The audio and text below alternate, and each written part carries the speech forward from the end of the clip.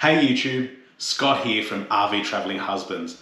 Our last vlog revealed that we're searching for a replacement for Harvey, our Windsor Daintree. So I suppose we should just dig in. Everything's on the table to start with, and I'll show you where we're starting from. So stick around.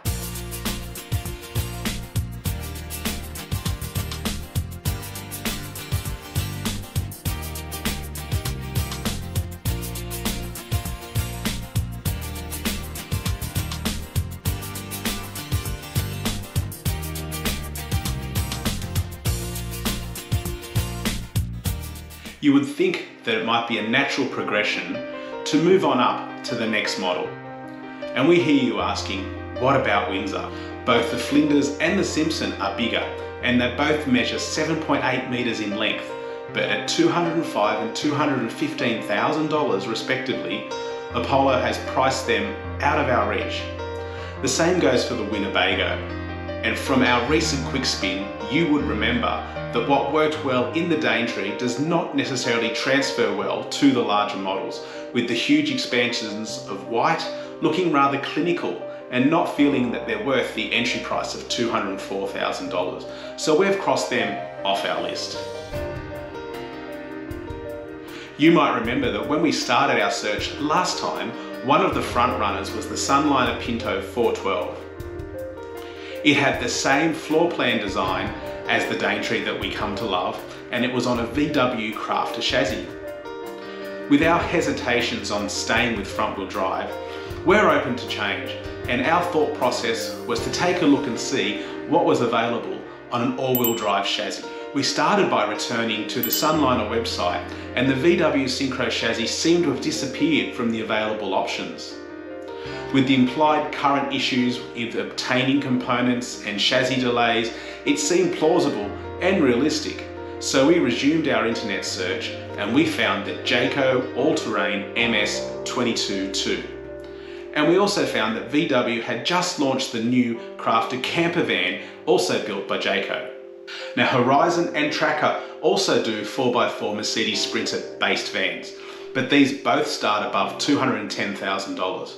And then there's also compact motorhomes built off 4x4 utes, like the popular Hilux and Ranger from companies like Sun Camper and Explorer. But by default, they're roughly as wide and as long as the donor vehicle, and with pricing also north of $215,000, they don't really achieve what we're trying to do here. So we have to be realistic, and we definitely have to set our price range here. So taking into account our sale price for Harvey and using our visits to recent caravan shows as a guide, we've seen that we can achieve a larger motorhome for roughly the same price as a brand new Daintree. So that's where we're aiming for. Something with more space, more storage, and that's not too long or too heavy. We're not looking at obtaining a light rigid license here, and we need to still be able to park it behind our gates at home for the price or less than the price of $185,000. So we wondered, could we move over to van life? So we started to explore these Jayco built options. You realize that these are obviously custom built out vans that do come with a few obstacles. First, there'd be the width, as a purpose-built Habitat is usually wider than the donor vehicle or the donor chassis, and how that translates into the space, one of our concerns, and secondly, the storage availability. But with the market being so hot right now, the all-terrain VW Crafter camper van at $151,490 was only on sale for a brief period before it was exhausted its allocation and it was put on an indefinite pause. So this meant we took ourselves off to go and look at the $169,000 Jayco Terrain MS-22-2. It sits nice and high and looks imposing. It has nice touches like the electric sliding door, but after having a good look around and sizing it up, we decided that camper vans or whiz bangs aren't for us. For us, they're narrow with little floor space, having a compromised bed and dinette, and a combination wet toilet. There's not enough floor space for puppies to sleep, let alone if they were wet or dirty. Plus then there's that huge sliding door for the dogs to escape out of. So that's bye-bye van life. So it looks like we're sticking with a bespoke Habitat built off a cab chassis platform. At least we know what we want, right? We really want to stick around with that dry ensuite, meaning that the toilet is separated from the shower. And once we find a suitable habitat that we like, we'll then see what, if any, range of donor chassis are on offer. At the Melbourne show, we inquired with several makers, and the VW Crafter Synchro chassis is still available from some manufacturers on certain models, but it will now add 20 grand and an extra 6 months of waiting time to any motorhome. So it looks like we're left with front-wheel drive choices like the Fiat Ducato, or rear-wheel drive choices coming from Mercedes, Iveco, LDV or Ford. Starting with the Vita, they do have the larger Birdsville. At 7.4 meters long, it's on the front-wheel drive Fiat Ducato chassis. It does have the preferred dry bathroom in the rear, and it has both the bed and the dinette on a slide out. But at 201 or 206,000 with the high Luton, it's above our set cutoff. So that leaves us with, in alphabetical order, a van, the Ovation M3. The Avan has lots of choice, starting with the low profile Luton B class or the high sleeping Luton of the C class. They then offer up to 8 different floor plans on both. The M3 and the M4 are at 7 meters long, with the remaining models all longer.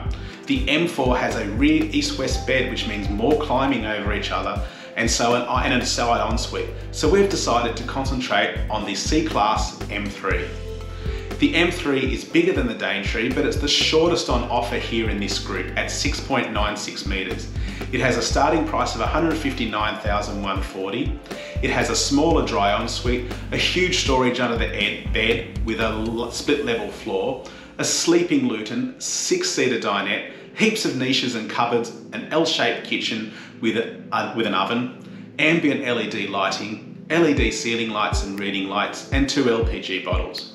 But the main bed has this weird shape, and it has a love it or loathe it wood laminate. Then there is the new Ovation M2.9. Sadly, we were told the M3 is no longer a standard model, but it could be had on special order, and the M2.9 has been introduced to fill the gap. It's the same length and the same price, but it has a similar layout with a huge storage area under the bed, but the Habitat access door moves forward and it removes that 2-seat lounge, allowing the kitchen to have a longer straight bench on the passenger side, and the fridge and the pantry shift on over to the driver's side. Jayco's range of Conquests covers a variety of models with extra equipment of optimum upgrades as well. Going bigger than our Daintree means that there's 2 models in the 24-foot range, both identically priced at $164,990. The Jayco FA24-4 and the MS24-4. There's also a Optimum MS24-4, and it's priced 20 grand dearer at $184,990. It does add Sirocco fans, a dishwasher, Winegard, 4G Wi-Fi, induction cooktop, satellite dish, and auto leveling, to name a few things. The FA is on the front-wheel drive Fiat Ducato chassis, and the MS is on the rear-wheel drive Mercedes Sprinter chassis. They both measure 7.55 meters and they have identical floor plans.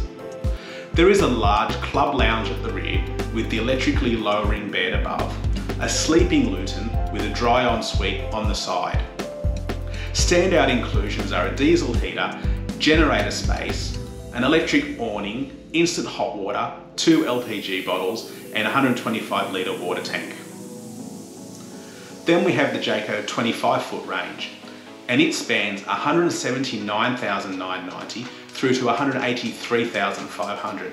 It's only available on the Fiat Ducato chassis, and that's the FA 25-1, 25-2, and 25-3.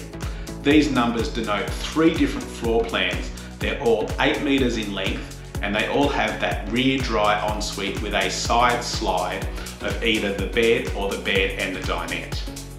They come complete with a washing machine, instant hot water, electric step and awning, generator space, 2 LPG bottles, and 125 litres water tank.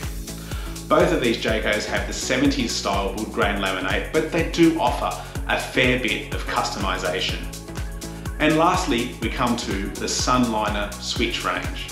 When it comes to Sunliner, we see that they have 8 different floor plans in the Switch catalogue. They range from 7.1 metres to 8.6 metres in length, with 5 different drivetrain chassis available, and an optional garage extension for extra storage on most of those, with the added option of a high sleeping luton for all of these as an extra option.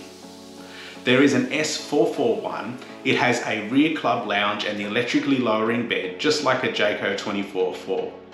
So we've decided to compare the S442 as it has the same rear dry ensuite as the Daintree. It's 7.1 metres long and affords more space by having the bed on a slide out. It has a rather spacious ensuite with lots of niches and space for a washing machine. It does have a smaller kitchen, but added space comes with a flip-top counter. It has a smaller 4-seat dinette, but plenty of nooks and crannies and little touches like included reading lights, curtains in the luton, substantial manual roll-out awning, and modern cabinetry finishes we've come to love, like in our Daintree. These 3 manufacturers produce 4 models that offer up to 8 different variations with 5 different drivetrains availability that fall within our price limit and our desire to obtain more space. And we want to keep that rear dry ensuite. So keeping to this criteria, these have become our initial options. So what do you think? Let us know your thoughts and what would be your decision. I'm heading off now. I'm going to put together an ambitious spreadsheet so Wayne and I can get down to whittling this list. Watch out for our next video and see what those outcomes are. And don't forget to click like and subscribe, and please leave some comments below. We'd love to get back to you. But for now, we'll see you next time. Bye.